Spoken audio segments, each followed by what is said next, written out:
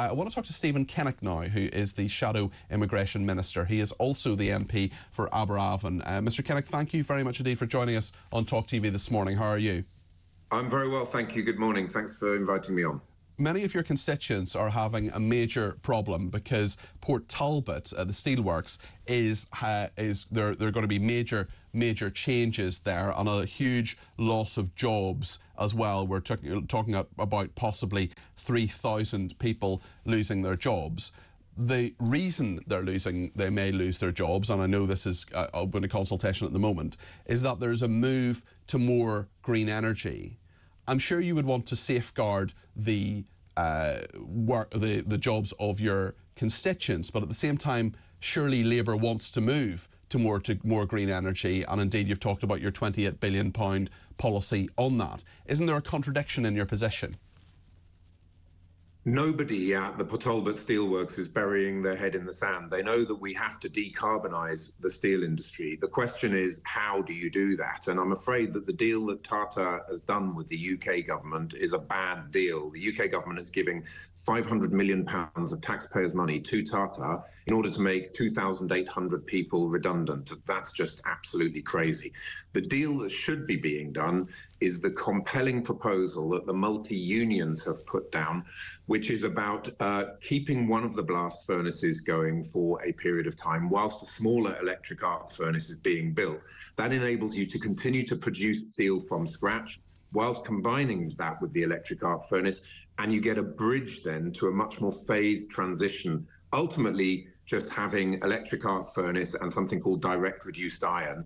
But you've got to get there in a phased way rather than this brutal cliff edge, which would mean both blast furnaces being shut down before the end of this year and 2,800 people being made redundant. So the big question for the UK government is, why have they done a deal with Tata Steel, which apparently has no strings attached and no consideration to jobs and to that phased transition that we need?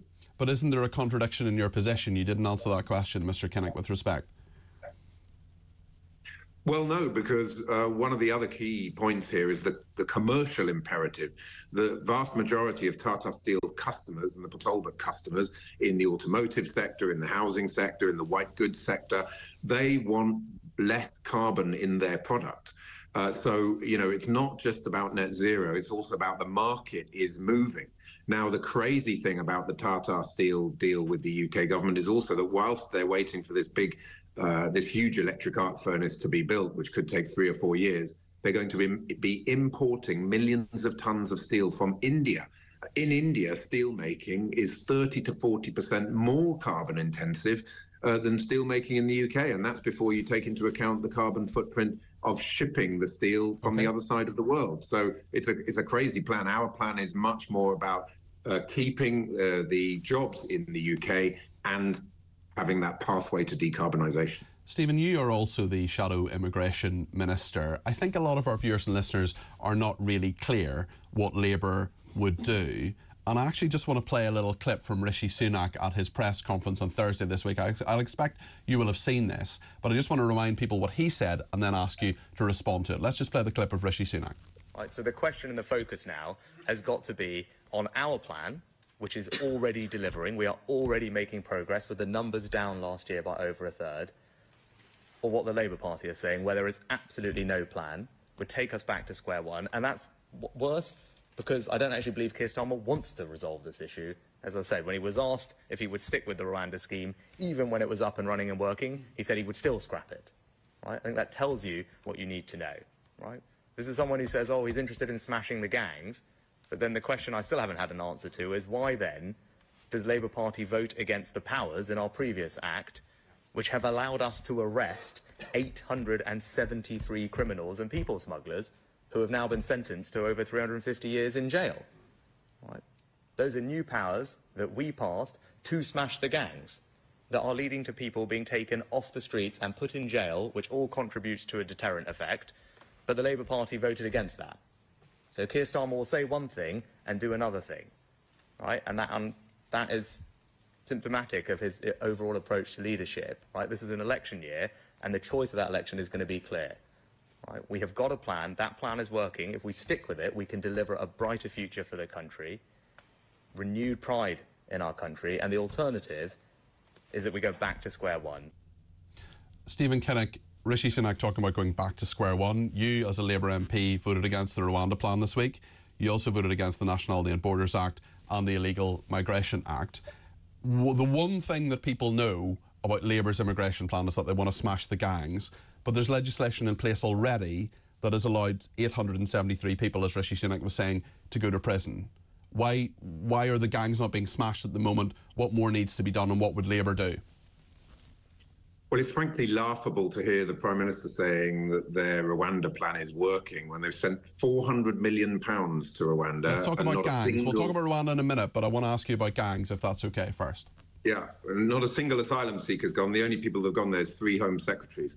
On the point of the gangs, the crucial issue here is about international cooperation, because clearly we've got to go after the gangs upstream. The cooperation with France is good in terms of the downstream, you know, slashing the dinghies when they're on the beaches in northern France is good, but what you've got to do is go after them upstream. That means much better data sharing, means much better cooperation. So our plan, and Keir Starmer and Yvette Cooper went to Europol in The Hague to discuss this and to agree this, that we would be seconding officers from our National Crime Agency and from the cross-border elite cross-border police force into Europol, into Frontex, so we can have much better cooperation to go after the gangs upstream, and to change the data sharing arrangements so that we've got much better cooperation. But of course, it's difficult to do that for the Conservatives because they've spent the last few years destroying our relationships with our European partners. Paying the price for that. They've also put legislation forward that's put 873 people involved in criminal gangs in prison. Do you regret voting against that legislation? We voted against the Nationality and Borders Act because it was never going to work. It had all sorts of clauses in it that were just going to make the whole process work. It's working in that respect. Would you accept that it's working in that respect? I don't. I have to be clear with you. I don't know which particular clauses he's referring to, because we've always supported strong police cooperation. We would never oppose anything which is helping to smash the gangs who are trading millions. I mean, you voted against legislation which brought in legislation that has put those 873 people in prison, or is Rishi Sunak incorrect in that? We vote for legislation that is going to work. Nothing that the Tories bring forward. That legislation has put 873 people in prison, Mr. Kinnock. Well, we've been absolutely clear that we will smash the gangs when we come into power. Part of it is about, of course, having the right laws in place, but it's also about having the right political and diplomatic relations in place. And unfortunately, as I say, we've got a government which has been committed to destroying, burning every bridge that we have with our European partners and allies. And we are paying the price for that now in terms of our own national security and in terms of the fact that the Conservatives have completely lost control of our borders and completely lost control of our asylum system. What do your constituents in Aberavon tell you about the level of immigration in this country? What are their views? I think there's no doubt at all that immigration is too high. I mean, it was an extraordinary 745,000 net migration. What should it be, do you think? What's the right level? Putting a number on it is something we're not going to do, because we've seen how successive Conservative prime ministers have pulled these arbitrary numbers out of the air and never delivered on them. And all that's done is destroy trust in politics. It's destroyed trust in people's view that we can control our borders. So, and of course, you know, you get things like the Ukraine war or the Hong Kong crisis. Things come at you because of the geopolitical turbulence in the world. So it's ridiculous to be a hostage to fortune and put a specific number. But what we are clear is that immigration must come down. Net migration is too high in this country. It's because the Conservatives have failed to invest in a proper skills and apprenticeship system. We've got 2.5 million people on long-term sick leave, not going into work. So we've got to fix the system so that local homegrown talent is given opportunities to work, rather than having businesses constantly reaching for the lever of bringing workers in from other countries. And I'm afraid the huge numbers that we're seeing in terms of work-based migration, the huge increases are because of broader failures of the last 14 years to create a labour market that actually works for our local homegrown talent. It's not just about labour market, though, as well. There have been many problems. Look, immigration can be a very good thing. I think there are a lot of immigrants who make a real contribution to this country, of course. But we also have some negatives. We've been talking about grooming gangs this week. We've been talking about an increased risk of radicalisation and a terror threat. We have disgraceful pro-Hamas and anti-Semitic demonstrations taking place in our capital every weekend. Not everybody who is taking part in that, of course, is an immigrant. But there are negative points to the immigration to this country as well as positive points, are there not? Well, I mean, we've also got real challenges in terms of our social infrastructure because the Tories have spent the last 14 years destroying our public services and failing to build enough houses. Can you just maybe engage with the point a little bit about radicalisation and terror? Well, I was adding to your points around some of the challenges that we face. And, you know, clearly we need to have far more effective programs like Prevent, which are going into communities and ensuring that we identify risks of radicalization. We need much better community cohesion and education in our schools. But I would also say that our diversity as a country, I think, is a major source of strength. And so many, as you say, people from different backgrounds come to our country, and they offer a huge amount in terms of our cultural diversity, the strength of our society, and they bring a lot to our economy as well. Lots of immigrants are very young, fit, healthy people who are working hard, paying their taxes and contributing. So it's about control and fairness. And if you lose control of the system, you can start to lose public trust in a system. Just on that point, on public trust in a system, I'm not going to hold you personally responsible for the record of the last Labour government. It was, let's remember, 14 years ago. But we've looked and seen archive papers, for example. Tony Blair wanted to send illegal migrants to the Isle of Mull, possible asylum centres in Turkey and South Africa. Were those ideas wrong? Well, clearly they were looked at and they were dismissed. I suppose the difference between us and the Tories is the Tories looked at Rwanda and decided it was a good idea, where it clearly wasn't and was never going to work. We assess things when Labour is in government. We look at solving problems, and when you're wanting to solve problems, you look at all the options, but some options are unworkable, unaffordable and unlawful. And if they don't pass all three of those tests, a Labour government will never implement them. I want to ask you about a story we're talking about today. I was in the Daily Telegraph yesterday about Channel migrants being given the right to work in the UK. These are people who their asylum decision has not been made yet. They've been waiting over a year. They're allowed to apply for jobs where they get 80% of what the going rate is. I have concerns, and a number of our viewers and listeners have concerns about the background of those people. First of all, we don't know whether they're legitimate asylum seekers or not, although, to be clear, about 70 to 75% of people who apply for asylum in this country get it. But nonetheless, we don't know the background of those people, and they're working with people in the caring system. They're working with vulnerable elderly people and children. Is that right? Well, the fundamental problem here is that nobody should be waiting for more than 6 months for a decision on their asylum claim. So if you had a processing system that actually worked rather than the completely dysfunctional and shambolic one we have now, everyone would be processed well under the 12-month threshold. So that's point number one.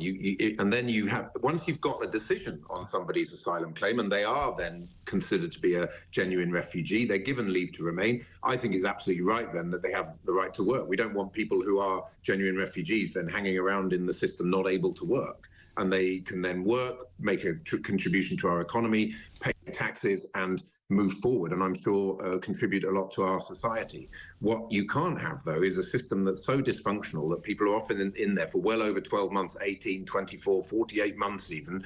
But once they've been in the system for more than 12 months, they are able to work. That is the government's position. I think both Theresa May and Boris Johnson looked at that and decided that it needed to continue because once you've got people hanging around in the system for that period of time, it becomes such a drain on the public purse that you've got to have a way of dealing with that issue. But the fundamental cause of the problem is the total and utter shambles in our backlog. We've still got a backlog of 100,000. We've got many, many people waiting for much more than 12 months. There should be a 6-month service standard. The Tories quietly dropped the 6-month service standard I think in about 2018 or 2019. And once that happened, you started to see the backlog going through the roof. Let's get everybody processed in under 6 months. Are you a genuine refugee or not? If you are not, you must be removed from the country. And if you are, then you're given leave to remain and the right to work and to contribute to our society and play a positive role. You are very likely to be the next immigration minister, unless there's a reshuffle between now and the next election. Labour are 27 points ahead, according to a YouGov poll out this week. What is the first thing you're going to do on day one as immigration minister if you get that role under a Labour government? Stop the Tory vote chaos by smashing the gangs and getting much better deals with our European partners and allies, and having a proper removals policy in place, because removals have gone down by so much since 2010. Clear the asylum backlog by getting people out of hotels, getting the processing system work, and again, the removals is a hugely important part of that. And then get a balanced and sustainable work-based migration, which is a points-based system, but a points-based system that is properly connected to the real economy, so that businesses have got to have workforce plans, skills plans, which show that they are maximising opportunities for local talent, as well as, of course, we're always going to need some work-based migration, but the balance is completely out of kilter now. So those are the top three priorities. Stop the Tory votes chaos, clear the asylum backlog, get people out of hotels, and have a balanced and sustainable work-based migration policy. I'm going to be totally honest with you, Mr. Kinnock. There's a lot of talkTV viewers and listeners who don't trust Labour. Why should they trust you? Why should they trust Labour, especially on this very important issue of immigration? They should trust Labour because we are a united party that is not completely absorbed into the civil wars and factionalism that we're seeing in the Conservative Party. If you can't govern your own party, trust us because we're not the Tories. Because we're united. If you can't govern your own party, you certainly can't govern the country. And then I think it's also about not being a party of headline-chasing gimmicks and trying to throw red meat to this audience or that audience. We will put country before party. We will roll up our sleeves, and it will be about hard graft and common sense and pragmatic, competent approach to government, and also about our Labour values, which are about bringing the country together rather than constantly trying to set one group against another. And it's prioritising dealing with the cost of living crisis, fixing our crumbling public services, getting on with the basic work of government rather than having your whole time absorbed with trying to deal with one faction fighting against another. That would be my pitch to the country. A lot of what you talk about, Stephen Kinnock, certainly in regard to immigration, is going to cost money. Another thing that Labour has been talking about is £28 billion green policy, for example. That is something where we're not really sure where the land lies on that, and the message, frankly, has changed a couple of times.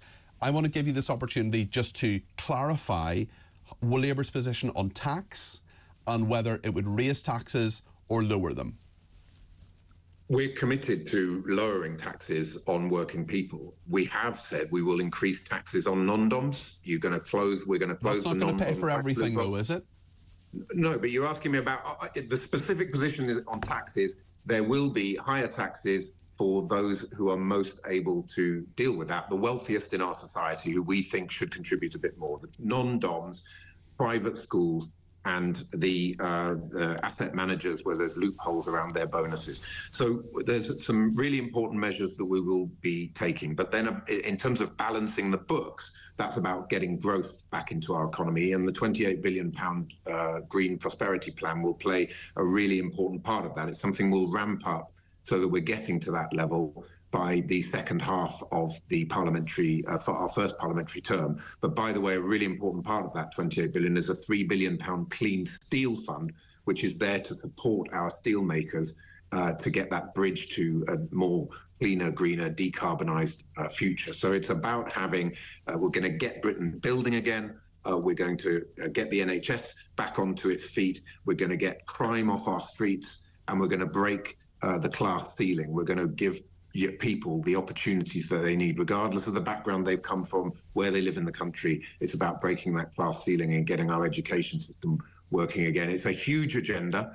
It can't just be about changing the way we do government. It also requires investment. It requires resources, but we will only ever borrow to invest. as long as the debt is falling over the economic cycle. So it's about sound fiscal management, stopping all the chaos and uncertainty and instability with goodness knows how many prime ministers and chancellors we've had over the last few years, giving business the certainty they need to be able to invest in the future, and committing to our mission-driven government, which I think is what the country desperately needs, because we are in many ways in a state of crisis, and it's going to need some radical reforming change after the next general election to actually get Britain working again and get Britain back on its feet.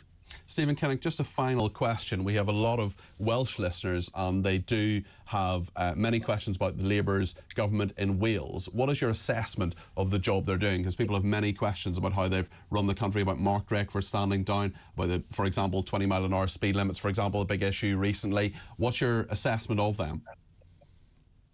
Well, I think that Labour in Wales has done an outstanding job. We've been in government since 1998, since devolution started. We're, of course, the architects of devolution, and we've done a huge amount of work in terms of the skills agenda, in terms of the economic agenda, in terms of trying to cushion the blow from austerity to the greatest extent possible in Wales. And I think that we've now got, of course, a leadership contest. Full disclosure, I'm a supporter of Vaughan Gething.